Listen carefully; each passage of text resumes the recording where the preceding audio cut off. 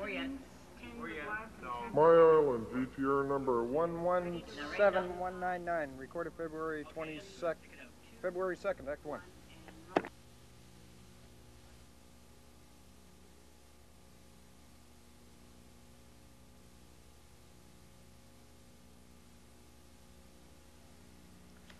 This old diary is where I've penned my thoughts over the past 4 years. You know, traveling like I do with the Irish Rovers has taken me all over the world, and a good part of my life is spent living in hotels and in aeroplanes, and I've come to the conclusion that everyone needs a special place to go, a kind of an island all of their own to forget the world's rush. It doesn't really matter, you know, where this place is, as long as you can find a wee bit of peace of mind there.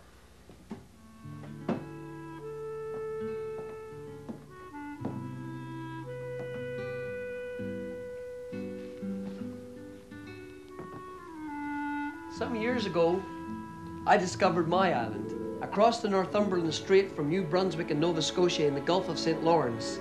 There's my special place. It's called Prince Edward Island. In this diary, I put some poems about life as I see it there. They're just kind of simple words about an island that I would really love to show you. So why don't you journey with me over the changing seasons there, and perhaps something of that warmth and peace of mind will rub off on you too. Take a walk in summer with me down the many small roads that wind and weave their way over the face of Prince Edward Island. And I will show you secrets you may have forgotten, feelings that left you long ago. For I am the spirit of your childhood. Look once more through my eyes, and you'll discover all of the things that you used to know before you let them steal your summers away. I'll remind you of the names of the flowers and of the songs of the birds, about letters penned on birch bark, and how to whistle through broad grass stalks, the way to press leaves in Sunday Bibles, the taste of roadside strawberries tart, and those black sweet pearls among the bramble briar, how to weave a daisy chain and spend an hour close to the spinning spider. But most of all, I'll teach you a little more of love, for down these roads, God lives. On quiet summer mornings, you'll find him if you try.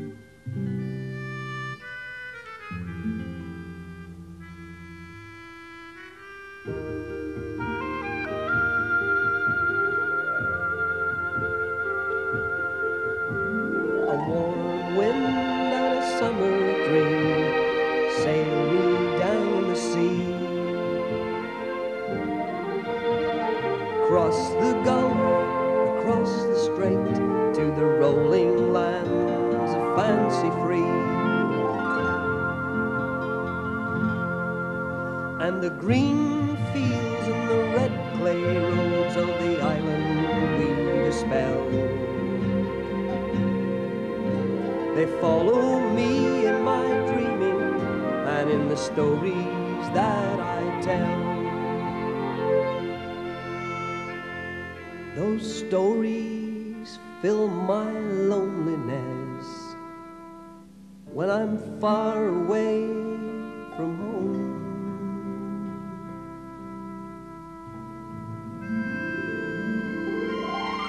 The rolling lands of my island make a patchwork for my poem.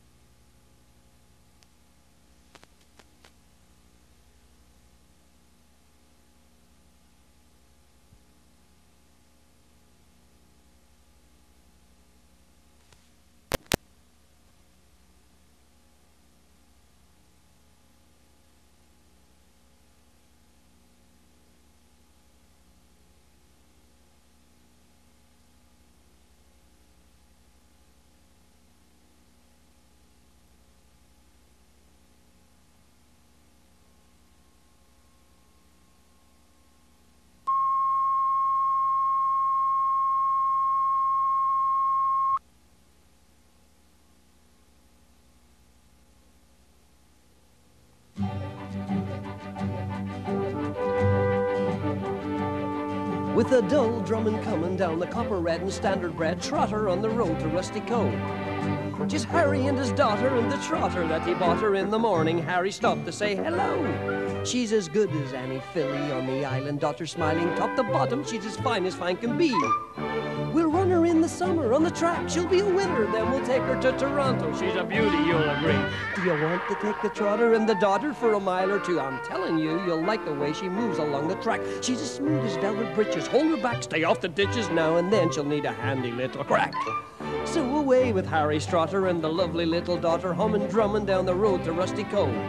Now I've been to many places, seen many smiling faces, but they kind of lose their glamour, I declare, when I think about the trotter and Harry Campbell's daughter. It's still the sweetest way to travel anywhere.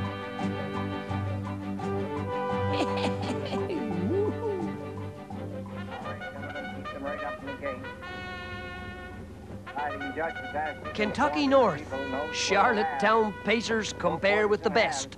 Ask any horseman, you'll find it's true. Now, I drove Ballard's top man round in a mad plunge to the post. The moment the starter's truck pulled away like a bat out of hell, lumps of mud spinning, whizzing missiles past my terrified stare.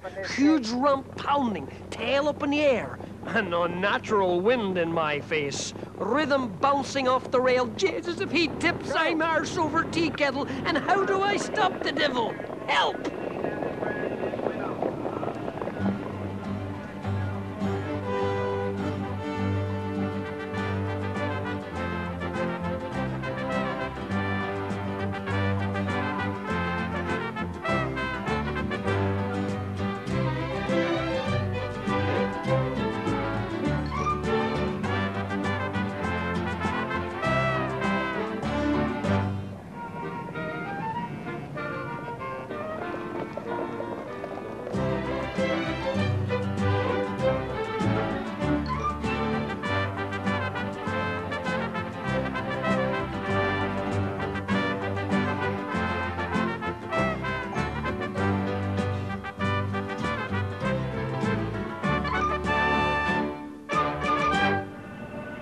Get up, you devil! Get up! Come on!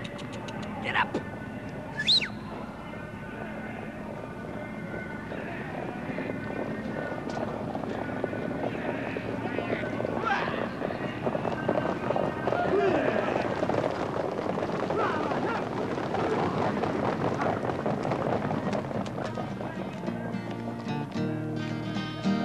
My name is Pat McGinty, I own a racing mare, and many's the mile in the good old style, I race her everywhere. The reins I lift, the whip I crack, take up your seat, beware, for many's the fall I've taken in the races at the fair. The reins I lift, the whip I crack, take up your seat, beware, for many's the fall I've taken in the races at the fair. At all the fairs and racetracks, me likes you'll never see. All the handsome boys and girls around me flock with glee. Here comes Pat the darling on his little racing mare. I'll treat you fine with some moonshine to fill your heart with cheer. The reins I lift, the whip I crack, take up your seat, beware, for many's the fall I've taken in the races at the fair. Me horse, she is a beauty, full of island wit and fun. Just 20 years ago today, her racing life begun. Now we haven't won too many, but on looking back I see that winning doesn't matter, boys, if you're happy feeling free. The reins I lift, the whip I crack, take up your seat, beware, for many's the fall I've taken in the races at the fair. The reins I lift, the whip I crack, take up your seat, beware, for many's the fall I've taken in the races at the fair. Whee!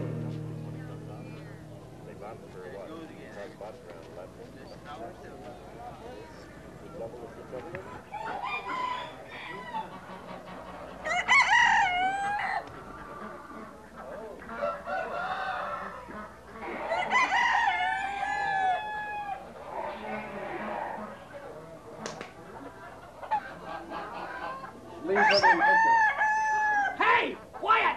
Here comes the Colonel!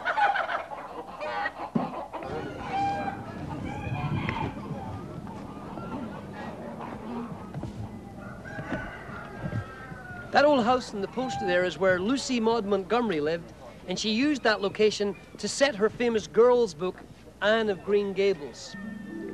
Lucy Maud kept a diary here, and while I was writing mine, I was thinking to myself that Lucy used Anne as a kind of an extension of her daydreams. And even though she had children of her own, Anne, that child of her imagination, lives on and on.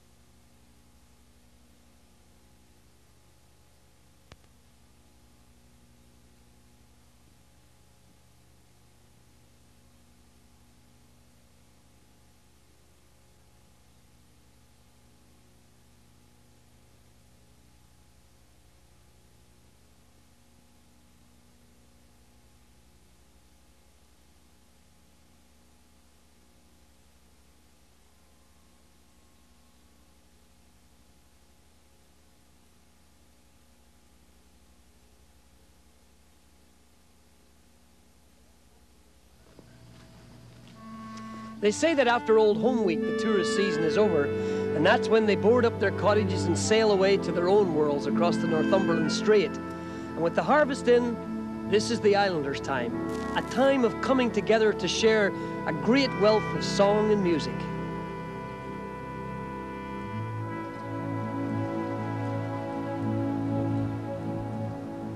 Horse and man work together again, once a year just for auld lang syne. I remember the time my grandfather had to do it that way. He let me sit astride that giant Clydesdale with sides so wide, my boyish legs could hardly make the curve. From up there, the dizzy bobbing of Spencer's Head, and the way behind the dark wake, the old man cursing gently at the biting blade. The ploughshares in Dundas leave a red sod turned, and a young man of 4-H affiliations laughs It was a lucky damn thing old Massey and Ferguson got together. They have step dancing here as well, a fiddler or two. There's quilts and baking and raspberry preserves. It's good to leave the freeway for a while and meet your friends, where the ploughman bears a piece of yesterday to awaken our senses.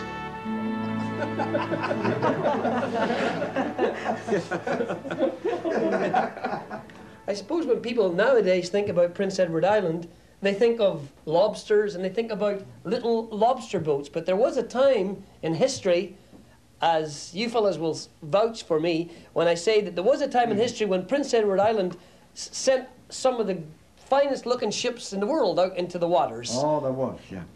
Athol, you're a man that remembers those days in your models. And I was in your house not long ago, and I was never so envious, I don't think, in my whole life, when I walked around your living room, and there sitting in every corner was some of the most magnificent little ship's models I have ever seen. They are so intricate in every detail. How long have you been building model ships?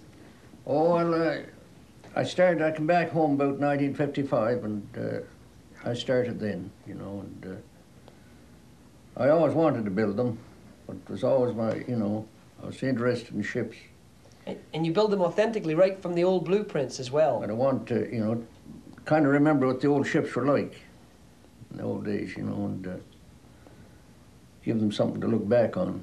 I didn't build them to sell them, just for, I love ships so much that I just wanted to build them and have them, Robert, you know a lot about schooners.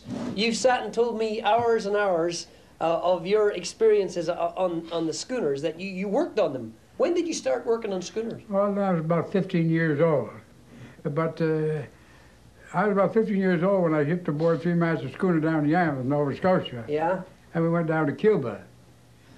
Well, if you fellas had the opportunity again, now, Robert, when you were 15 years old, when you went off to sea, when you look back on those days now, would you do it all over again? Those days, hard times, did you enjoy it? Oh, yes, absolutely. My grandfather, on my father's side, had a barkentine called the Alberta, and he caught yellow fever, and he was buried at sea down off of San Fugos, that's on the south side of Cuba. Uh-huh. And my father was born at sea off the coast of Ireland. Was he? And so I guess it didn't naturally come along. I like the sea. What kind of money would you make in those days as a young seaman serving on a schooner when you went down to say with a load? And how long would you be away from home, Jack? You weren't away as long as Robert here. You did short runs. No. Robert, when you went away to sea, you'd go for a year at a time, would you? I booked for a year, yeah. You signed on for a year. Would it be a dangerous job in the heavy seas going up to the top of the mast there when you're going up to fix the sails? Oh, I don't think I wouldn't call it dangerous.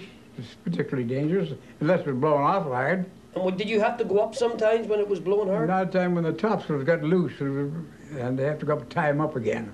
That was about the only time. Did you ever lose any of the men on the ship from going up aloft? I lost a man overboard off of Newfoundland. He got hit with the tail of a sail, knocked him overboard. He belonged to Grand Command, and we couldn't do anything about saving him. Blowed so hard. We couldn't round up to him. There's another thing when I was ship model. I never worked on a ship model on Sunday. You've never done it on Sunday. Why is that? Well, when I was a kid, the sailors never believed in driving a nail on Sunday on the ship if they could help it. Bad luck. And it was kind of driven into me. I often heard them talk about it. Was there lots of superstitions among sailors about things they wouldn't do? Tell us some of the superstitions about Turn ship. the hatch upside down. Oh, really? What was that? You went aboard of a vessel, or a hatch, down the hole there, the hat cover goes over it. You turn that upside down. Never done. Oh, Captain put you ashore pretty quick. Wouldn't put a loaf of bread upside down. No, sir. You wouldn't do what? Wouldn't have a loaf of bread turned upside down. Especially a hatch. Always the way it was baked. What did they say about whistling on board a ship? Did you ever hear that superstition? Yes, they wouldn't let you whistle Oh, aboard. no. You wouldn't be allowed to whistle? No. Oh, that was bad luck. Were you never tempted to just, when you got all on your own, going... Oh, yes, but you get them awful looks. What was supposed to happen if you did these things? What would happen? Bad luck to the ship, like? It didn't know what was happening, but it was bad luck. What about women on board the ship? Well, something I wouldn't carry women, but that I fished lobster with that old fella. Pardon? I fished with an old fella, Donald Steele, Joe Ireland's way down Sturgeon down there. Oh, he wouldn't have girls or women at all. He even touched his dory. He fished in a flat-bottom dory or whistle. When I was a kid, how the salt got into my blood first. Yeah? I was going to the exhibition with my grandfather in Charlottetown. They used to leave, the train to leave about 7 o'clock in the morning. And there was a big two-top schooner just turning, getting ready to sail out. And the sun was coming up. And it was one of the prettiest sights I ever saw. And ever after, I was fond of schooners. Can you remember the name of that one? No, it could have been the Urania, I don't know, but she owned the money.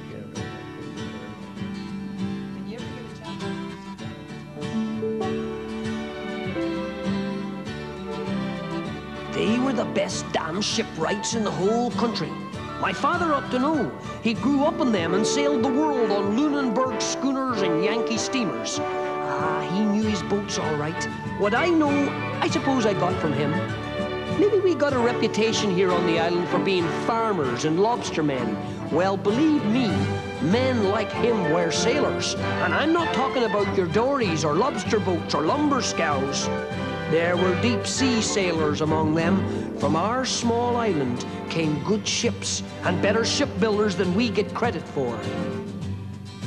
With the tiny mast and rigging set, he then drifted away in the pipe dream of a day when a small boy waited barefoot, breathless, as a white-hulled beauty slid down the ramp and into the river, restless to taste the wind and soar beyond the small island world, with his father there at the wheel like a part of the ship, waving and full of joy at the life. Someday, his father yelled after. That someday came and went with the last of the tall ships. And except for a stint in the Navy, his sailing is now done, fancy-free, aboard his beautiful tabletop schooners.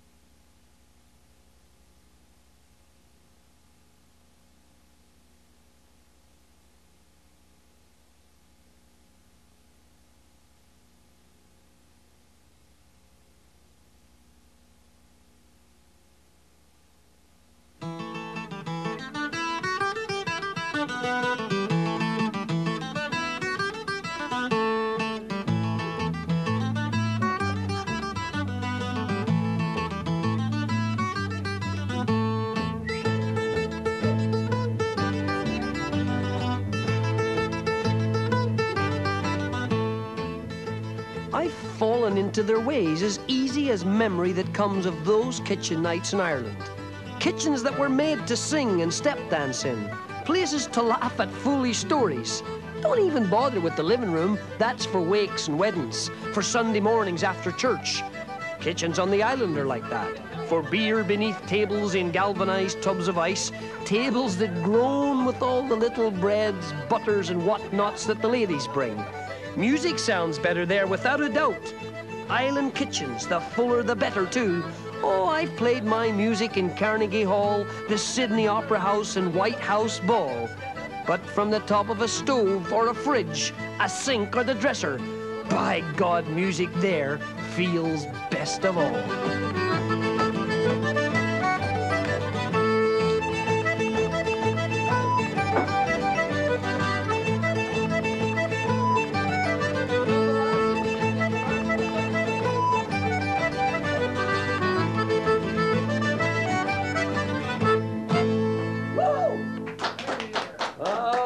Just like my poem said, music in the kitchen to me always sounds the best of all. I know it. And when the old days, we used to have parties, and they were all kitchen parties. And one night I went to a party, and I was scared to come home.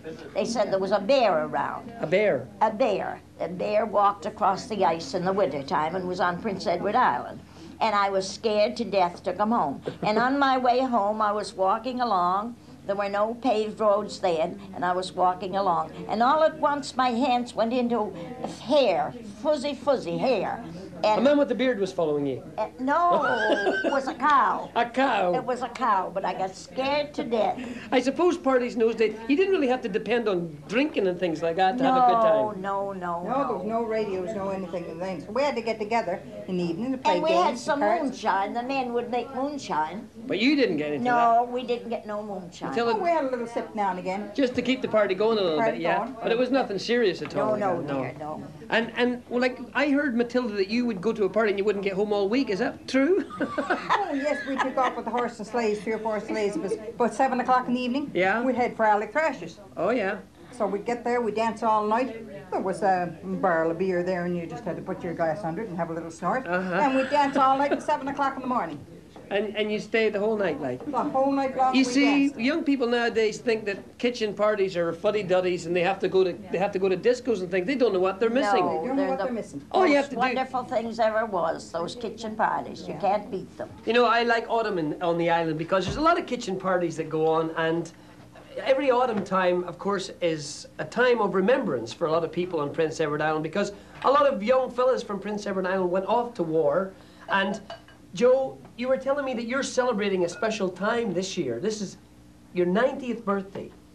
Yeah. When is it? A couple of days from now? Day after tomorrow, 10th of May. Well, that's fantastic. I hope I'm as lively as you when I'm your age, I'll tell you that. You were telling me some incredible stories while we were sitting having a cup of tea.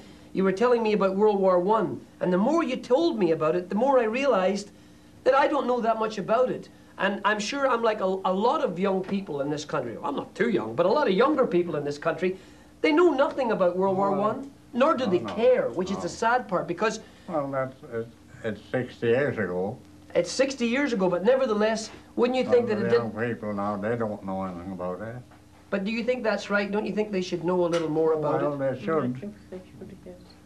I don't see why the people have to hide that. Well, because you were very proud of the fact that you volunteered. I volunteered, certainly I volunteered to save our country and save the people from in Canada. And how many of you went? That's what we went to war for. If we didn't, what would become of Canada?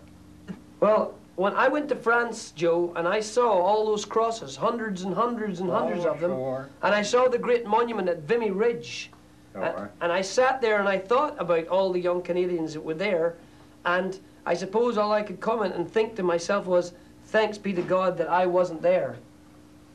And I'm sorry that you had to be. Well, somebody got to be. I got a little song, Joe, I'm going to sing, and it's about a young Canadian. Let me get my guitar. It's about a young Canadian called Willie McBride, and I'm going to dedicate it to you and to all the old fellas that are left that know about the terrible horror of war.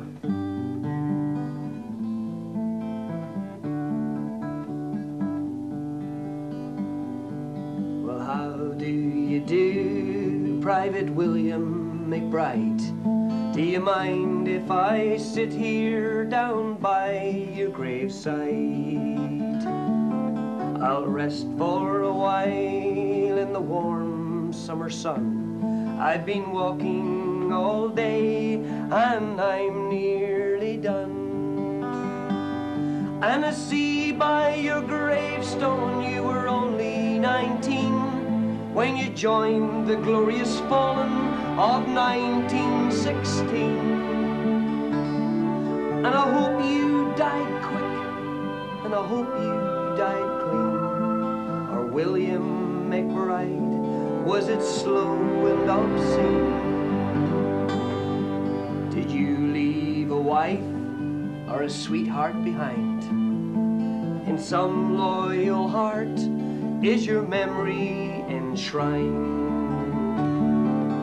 And though you died back in 1916, to that faithful heart, are you always 19? Or are you just a stranger without even a name, forever enclosed behind some glass pane? Just an old photograph, torn and tattered and stained, and fading to yellow in a brown leather frame. Did they beat the drum slowly? Did they sound the fife lowly? Did the rifles fire o'er you as they lowered you down? Did the bugles sing the last post in chorus? Did the pipes play the flowers of the forest? Bronzed and captured, forever running, 3 young island men who gave theirs at Vimy or at the Somme in Passchendaele, foreign places that would never let them return to the towns and villages they loved along the shores of PEI. Bronzed and captured, forever running against the traffic now. For those who died and gloriously laid down their lives, we must sprint on and on. And George W. Hall, who molded us from clay, we wonder if he meant for us to be attacking the Hun, or to simply be running away, back to all we loved before our island home sent all our finest off to a war that somehow caught our fancy and danced us over to France. Once a year, a few old men will lift a hat and wipe an eye at our frozen faces that are held in youthful determination forever. We should be glad to run, never to grow as old as the ones who hobble up year after year to remember. And I can't help but wonder, now Willie McBride, do those that lie here, do they know why they died? Did you really believe them when they told you the cause? Did you really believe that this war would end wars? For the suffering and the sorrow and the glory and the shame and the killing and the dying, it was all done in vain. For Willie McBride, it's all happened again and again and again and again and again.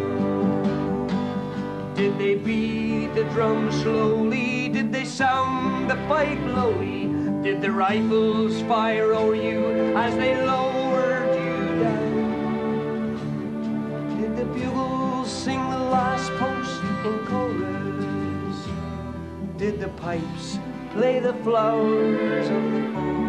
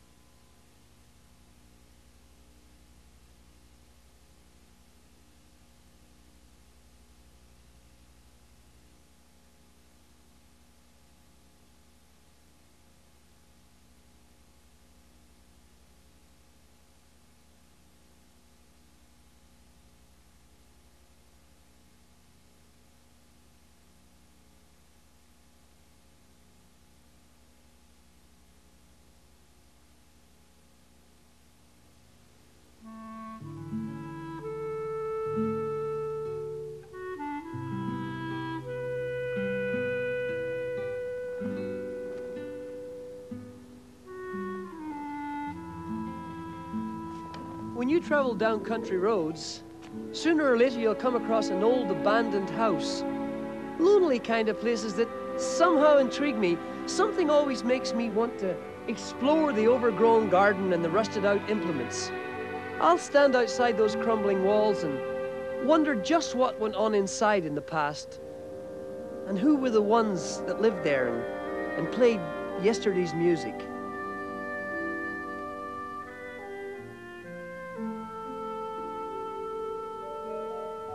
Oh, if some magic would allow me to stand beyond the tumbled door and have all the scenes that played within since the house began come back to me in color and sound. The homespun faces, the songs, the smell of new bread and lye soap. To see the children that found their way to an 8-hour day in Toronto or Halifax, or the ones that the sea took, boats and traps and all. Within those 4 walls in the forest clearing near my place, I come sometimes to touch and remind myself how important every moment is to me on this island. Before my walls crumble, I must fill them with love and light and laughter and music and children. Children with a bottomless bucket of paint.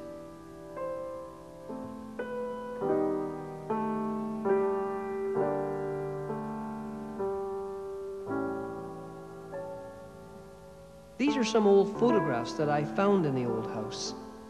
Photographs of the people who used to live there. They were lying dirty on the floor. Country roads on the island will offer up here and there worn houses that long ago summer suns and winters harsh have grayed the hand-hammered boards. In the quiet of a bright January morning, I crept round Ernie Cooper's life that used to be.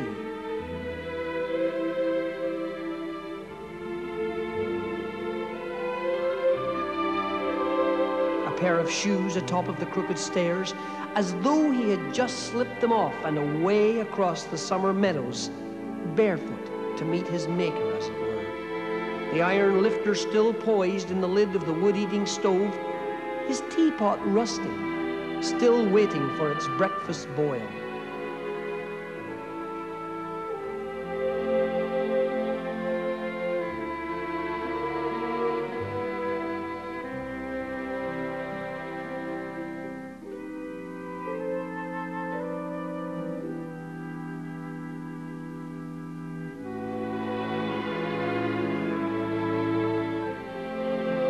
There was a water-stained photo of Ernie, disguised as a Canadian airman guitar player, scattered among the music sheets of Hank Snow's favorite. Another one of Don Messer and his Islanders, poised over a C.B.C microphone in Charlottetown, 1947. My steps in the snow around the barn were gone the next time I passed. But I heard Hank and Don and Ernie playing behind a battered door.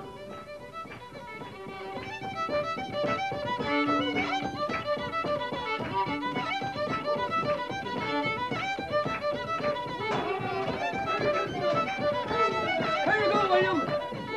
Quiet. Keep it going. Keep it going, man. I gotta get a drink out of it.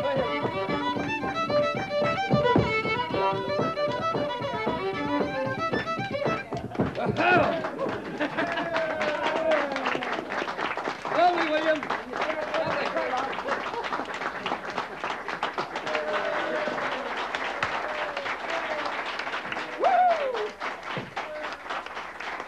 Listen, you know, I was just sitting here thinking, when everybody's having such a great time and there's beautiful Christmas trees and warm fires and everybody has got everything they want at Christmas time nowadays, I was just thinking there was a time when little boys and girls didn't have hardly anything at Christmas time at all. And I happen to know a song about a little girl. As a matter of fact, I wrote the song with my brother, and it's about a little girl who had nothing at all. She didn't even have a mummy and daddy at Christmas time, and she was called the Little Match Girl, and the only way she could ever... Come on over here and I'll tell you the story anyway. Come here. The only way she could ever get any money for her Christmas presents was to go in the cold snow and sell matches, and that wasn't very happy at all. Come on over here, Darren. You better jump up. Come on, quick. It's a good story. You'll like it. It's called The Little Match Girl. Bring her up there. You ready?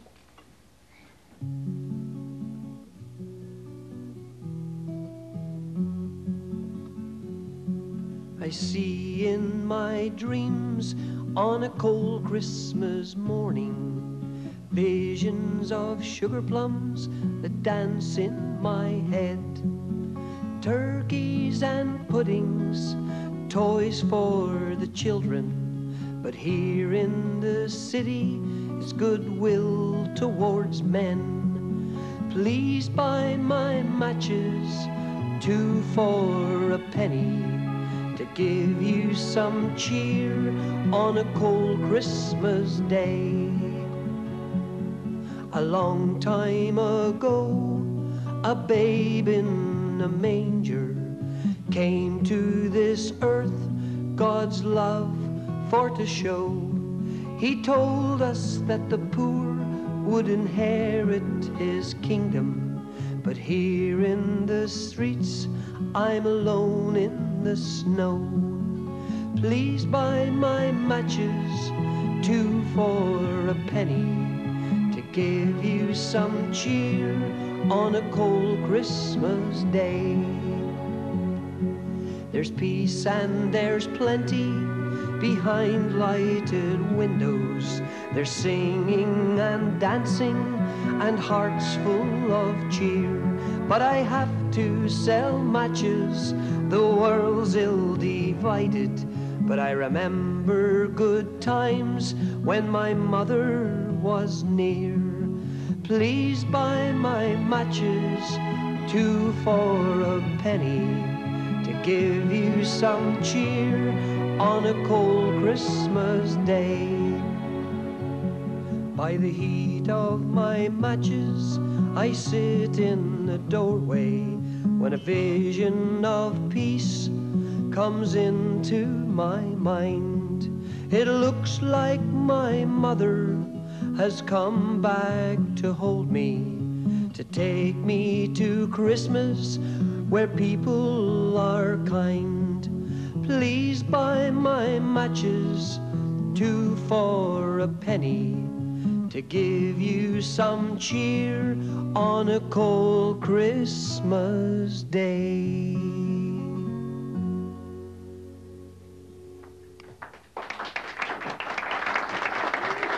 Thank you. Thank you. Oh, well. Hi, George. Oh, how you Sit getting on down. there? That was a pretty nice piece. Did you like that song? Yes, I sure did. Well, you know something? My grandmother at Christmas time, she was a great storyteller. And when I first met you up in Montague, by the way, there's a young lady who's got something for you, George. Oh, I know you don't touch the stuff, but Thank you.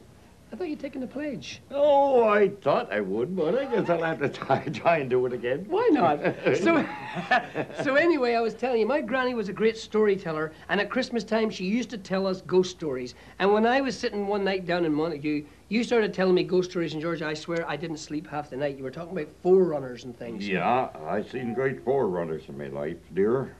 You know, it's strange, but all through the countryside, even my grandmother, she used to tell about hearing knocks. And sometimes at a certain time, and that knocking was heard, that someone belonging to the family would die. Have you ever heard anything like that around here? Yeah, Mr. Tuplin there, he had 3 knocks on the door one night. He went to the door to find out what was there, and there was nothing there. Then he went and sat down again, and then there was 3 knocks again came. And then he went back again, there was nothing there. And the 3rd time came, there were 3 knocks, and he went back again. There was nothing there. But the next morning, Maynard Aiken had died, and he lived in that house. He was born and raised up in that house. That was his family home.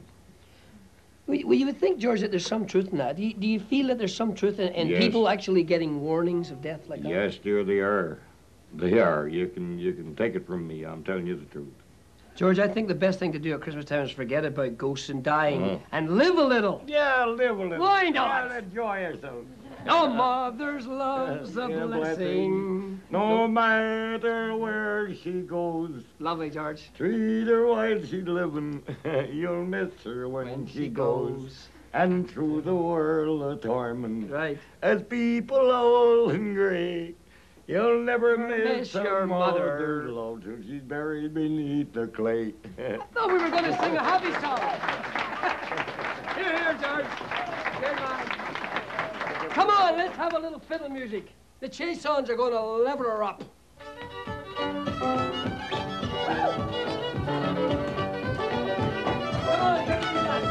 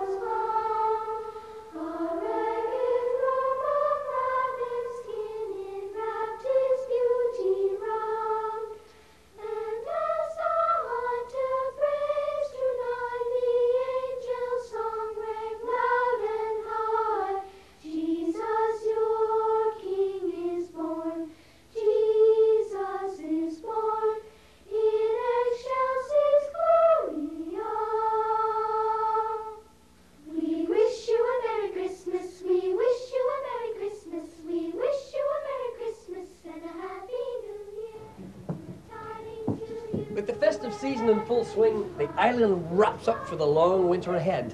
Farmers have banked their houses against the chill, and fishermen have hauled their boats close up against the house, well covered.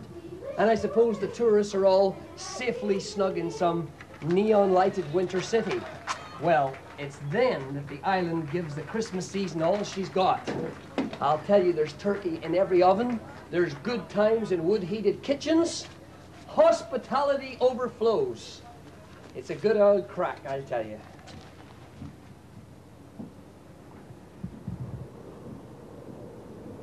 You can't truly be an islander until you face the storm, until you brave the winter on a bleak December morn. Oh, it's easy in the summer, the tourists will agree.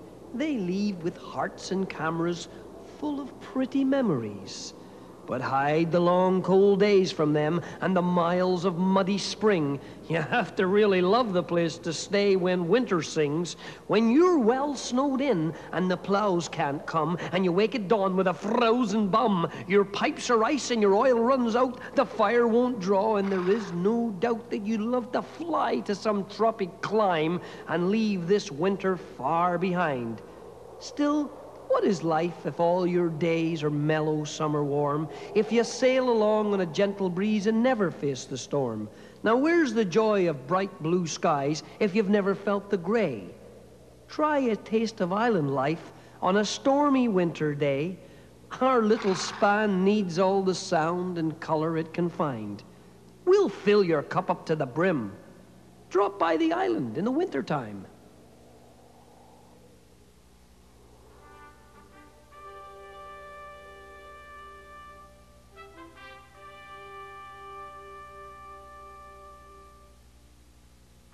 My gift to you today, said the island, is my green growing time, when the late spring descends like a blessing, when the last cold wind loses their way high up, dry up, and disappear for a season. So here is all the goodness I have to give, whispered by me in every woody lane and every forest clearing and meadowland. Borrow my feathered songsters for your garden, soak in my salty seashores. Open your mind to the possibility that you can find a certain peace here, more than any other. Then fold yourself in my days, easy for a time, and let me flow over your searching. For I am a snug harbor, I'm a lull in the storm, I'm your last touch of yesterday's kindness, your fulfillment today. I'm your tomorrow's daydream, and though the world has beckoned with her rewards, oh, I never could fulfill all my restless brood, still, I sleep wise in the knowing that you will touch me one more time. Your sons and daughters will carry the moments that you wove within my nooks and crannies. Their children's children will come and stop a while. I will let them know that they belong, for I am their roots. I am the island, their ancient mother.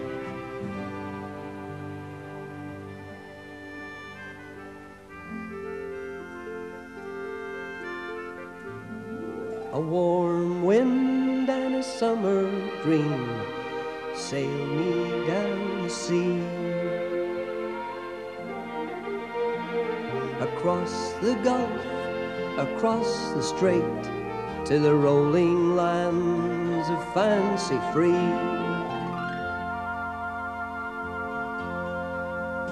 And the green fields and the red clay roads of the island weave a spell that follows me in my dreaming and in the stories that I tell.